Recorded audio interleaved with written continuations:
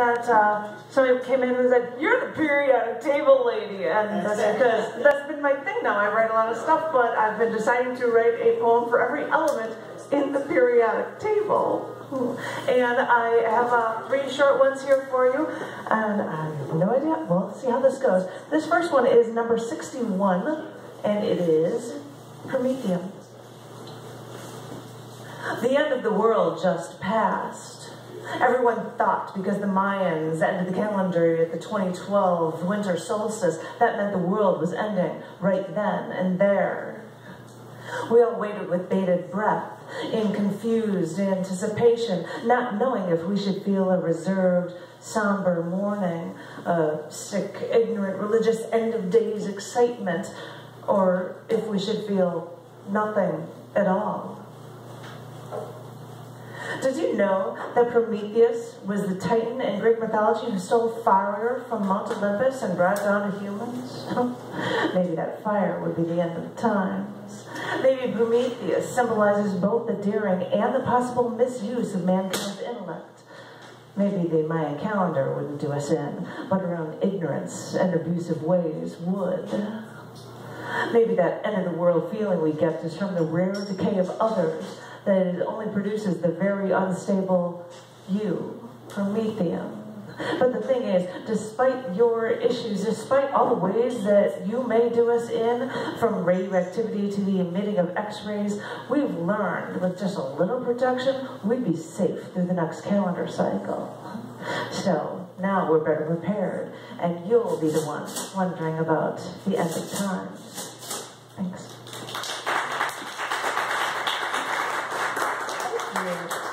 This one is number 116. I think it was originally called Unum Hexium. This is called Livermorium. For so many years, you've gone by another name, and then you seem surprised when people don't know who you are. You've wanted to be known, and I've known you for years, but I've noticed that as time passes, as you grow, you move further and further away. You've tried for so long, and over the years, in our efforts to synthesize, we've had some successful reactions, some failures to react, and I know that some attempts have not even been made yet.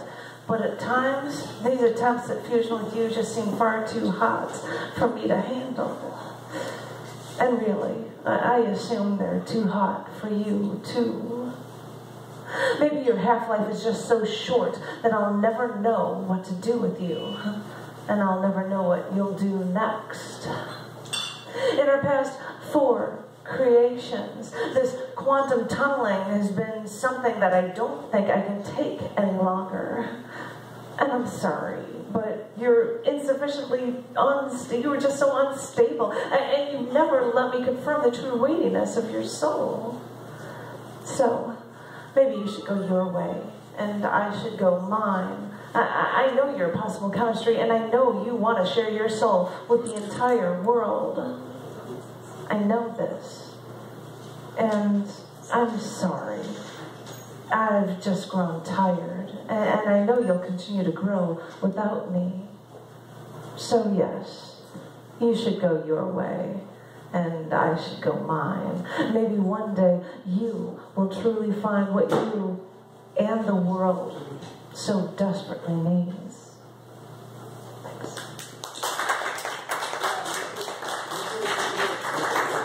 You didn't realize you were getting sciencey stuff. Thank you very much. This last one here is PB, is number 82 on the periodic table. This is lead.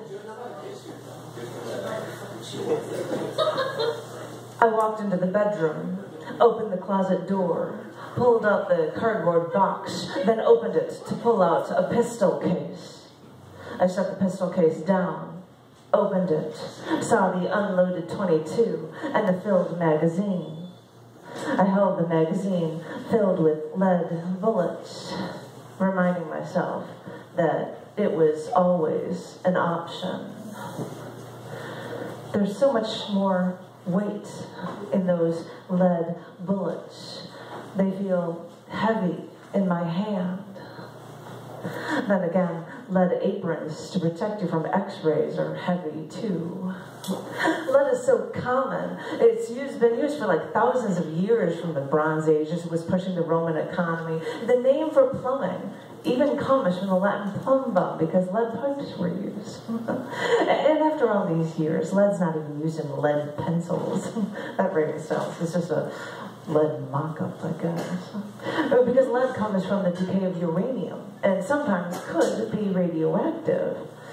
But still, it can protect you from things like x-rays or even nuclear contamination. So, yeah, it can protect you.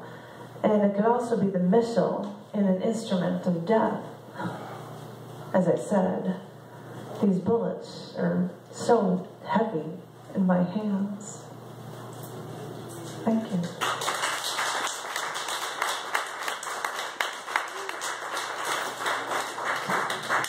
I'm not here to take from your open mic it on up here, but I run one on every other Wednesday. It's not on this week, so if you want to know anything about that, come on, bother me anytime for the Cafe Gallery. Thank you. Thank you, Janet. Thanks for doing science poetry. That was very cool. Okay, so next up, and I should introduce my lovely co-host, Rich Experience. Smile and look pretty.